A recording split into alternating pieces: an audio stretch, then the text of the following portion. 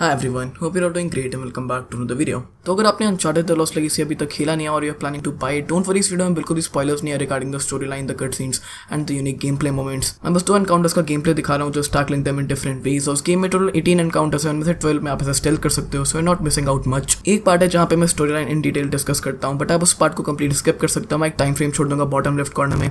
So with that being said, let's get straight on to the video. The Lost Legacy originally एक standalone expansion और DLC होने वाला था Uncharted 4 के लिए, but Naughty Dog जो इस game का developer है realize कि इसका campaign mode बहुत बड़ा था for a DLC and they decided to release it as a standalone game instead. I was a little bit worried at first जब मैंने सुना कि Nathan Drake इस बार protagonist नहीं होगा, प्राइस क्या होगी और of course campaign कितना बड़ा होगा और कौन-कौन से नए changes होंगे. And sure enough इस बार Nathan Drake protagonist नहीं था, it was Chloe Frazer जो मेरी favorite character थी Uncharted 2 और 3 में. Campaign mode बहुत छोटा था, मुझे बस 7 hours और 4 minutes लगे इसे पूरा complete करने में. And the mechanics and physics were pretty similar to that of Uncharted 4. And yet this game still managed to deliver a phenomenal experience. This time you play as Chloe Frazer जो Nadine Ross का team up कर लेती है to find an ancient Indian artifact, the Tusk of Ganesh in Western Ghats of India. इस वक्त civil war भी चल रही होती है और असाब एक मिलिट्री एक्सपर्ट भी टस्क के पीछे होता है so that he could use the Tusk to rally the people into a revolution. Chloe tusk को ढूंढने के लिए नेडिन के साथ हेलेबिडू जाती है जो होयसला एम्पायर का कैपिटल था. होयसला एम्पायर 10th और 14th सेंचुरी में कर्नाटक को रूल करता था. वो बहुत सारी जगहों को डिस्कवर करते हैं जो लोगों ने बहुत डिकेड से देखे नहीं होते और गणेश की टस्क के पीछे एक बहुत बड़ी स्टोरी है कि हाँ परशुराम ने उसकी टस्क काट दी थी. I think this is the most impressive thing about this game. ऐसा दुनिया में कोई गेम नहीं है जो इंडिया की हिस्ट्री और कल्चर में इतना ढंग से फोकस करे as this game did. Sure आपके पास फार क्राई 4 है जिसकी सेटिंग हिमालयस है और वो पूरा गेम नेपाल के इवेंट्स और हिस्ट्री से इंस्पायर हुआ है. और आपके पास एक 2D game Assassin's creed chronicles India भी जो इंडिया में सेट है. बहुत लोग पंजाबी में बात कर रहे होते हैं और आपको इंडियन आर्किटेक्चर देखने को भी मिलता है, but it wasn't that good of a game क्योंकि पहली बात वो 2D था और हिस्ट्री पे इतना फोकस नहीं था. The lost legacy is the one and only game जहाँ पे हिंदू माइथोलॉजी और इंडियन कल्चर का ढंग से रिप्रेजेंट करा गया है. बहुत सारे मैकेनिक्स हैं जो Uncharted 4 से सिंपली कॉपी करे गए हैं, but there are a little bit of tweaks here and there और बहुत सारी चीजें कंप्लीटली न्यू है. फॉर एग्जांपल क्लोई की वॉकिंग एनिमेशन नेथन से कंप्लीटली डिफरेंट है. मेले कॉम्बैट मूव्स कंप्लीटली डिफरेंट है. एक नया फीचर लॉक पिकिंग भी है. Net death from above take down में अपना राइट हैंड यूज करता था but Chloe left hand use करती है. बट बाकी सब कुछ completely same as that of Uncharted 4. Climbing most of the still take downs completely same है. आई डोंट गेट कि हाउ बहुत सारे लोग इस चीज को क्रिटिसाइज कर रहे हैं. आईजी ने इस गेम को 7.5 आउट ऑफ 10 दिया because of how similar it was to Uncharted 4. Even though it is a whole lot similar to Uncharted 4, ये तब भी एक बहुत ब्रिलियंट गेम है. ग्राफिक्स की बात हो, ड्रॉ डिस्टेंस, लाइटिंग और एंटी अलाइजिंग तीनों चीजें बहुत ढंग से हैंडल करी गई है. Uncharted 4 में भी ऐसे ही था but this time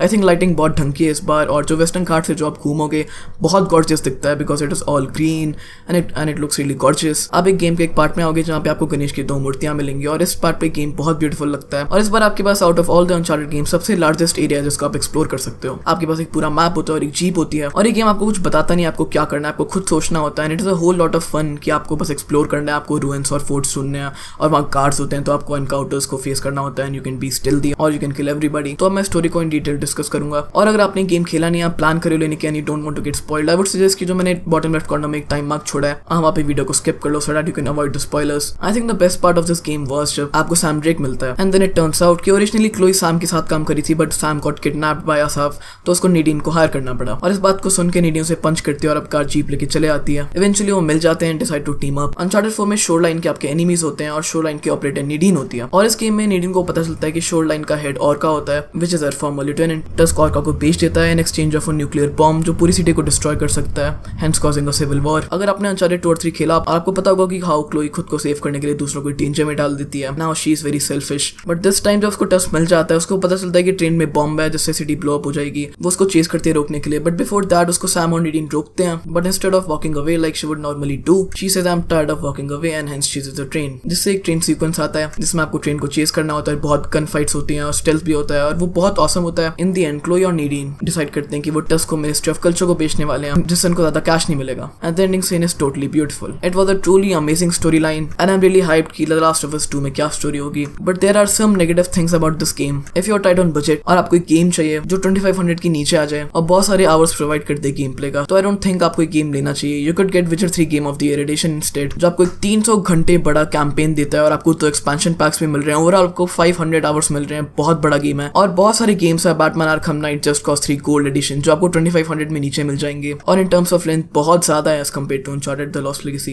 But still this is an amazing game and I would highly suggest you should buy it considering the quality of gameplay. So that was it about this video bros. Hope you all enjoyed it. September 15 को Dishonored Death of the Outsider launch होने वाला है and I'm really hyped to play that. मैं gaming content Hindi में हर एक हफ्ते बनाता हूँ so I would really appreciate अगर आप सब्सक्राइब कर लोगे and maybe like this video. I would love to hear your opinion on Uncharted The Lost Legacy. आप कमेंट कर सकते हो and I would love to have a discussion. Thanks a lot for watching. Hi everyone.